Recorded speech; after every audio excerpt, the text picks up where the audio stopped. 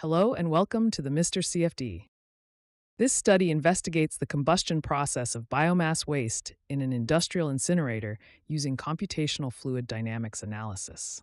The simulation aims to understand the complex fluid dynamics, heat transfer, and chemical reactions within the incinerator, focusing on achieving uniform combustion on the rubbish surface. By employing advanced models for turbulence, species transport, and combustion, this research provides valuable insights into optimizing waste-to-energy processes and improving the efficiency of biomass incineration systems. The CFD simulations were conducted using ANSYS Fluent software. The geometry designed in ANSYS Design Modeler represents an industrial incinerator with multiple air and fuel inlets and two exhaust gas outlets. The computational domain includes a trapezoidal waste pile, air inlets, fuel inlets, and a cooling system. In addition, an unstructured mesh grid was carried out using ANSYS Meshing software, and overall, 513,233 elements were generated.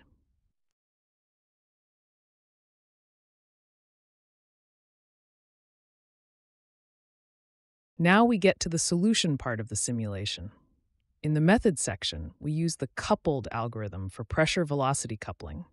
The coupled algorithm solves the momentum and continuity equations simultaneously as a single system, providing superior performance and faster convergence compared to segregated algorithms, particularly in challenging cases involving strong pressure-velocity coupling and rotating flows. Next, we have to set the discretization method of the equations. We set the discretization of pressure equation to the second-order method, and for other equations, we use first-order upwind method. Then we go to the controls section, which we can set under-relaxation factors for the equations. The under-relaxation factor is a numerical technique used in iterative solvers to improve convergence stability. This factor, typically between 0 and 1, helps prevent oscillations and divergence in the solution, especially for nonlinear problems or complex flows.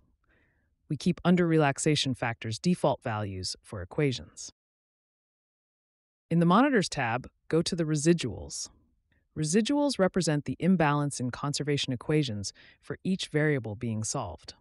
For example, setting the residual value to 0.001 for equations means that the solution is considered converged when the scaled residuals fall below this threshold. This value indicates the acceptable level of error in the solution, with lower values generally resulting in more accurate results, but potentially longer computation times. We don't need to change the default values of residuals. Okay, go to the initialization section. To solve the problem, the software asks us for initial values. We select the standard initialization and relative to cell zone for reference frame and click the Initialize button.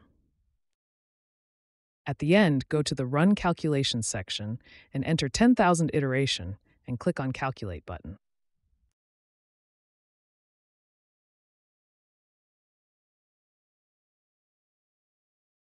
The CFD simulation provided comprehensive insights into the thermal and fluid dynamic behavior of the biomass waste incinerator.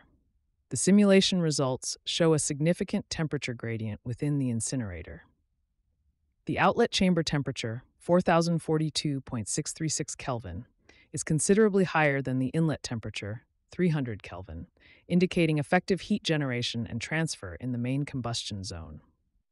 The average temperature inside the incinerator zone is equal to 2619.4 Kelvin.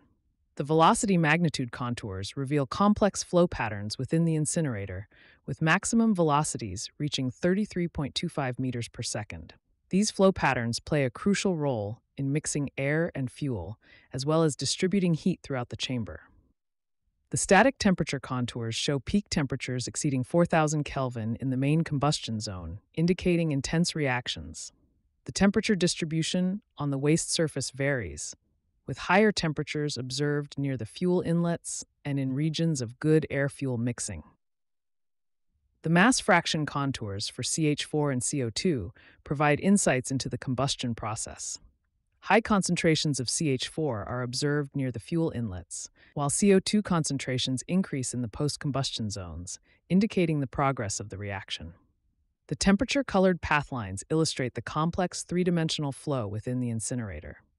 They show how the air and fuel streams interact, mix, and combust, creating recirculation zones that enhance mixing and promote more complete combustion. The simulation results demonstrate the complex interplay between fluid flow, heat transfer, and chemical reactions in the biomass waste incinerator.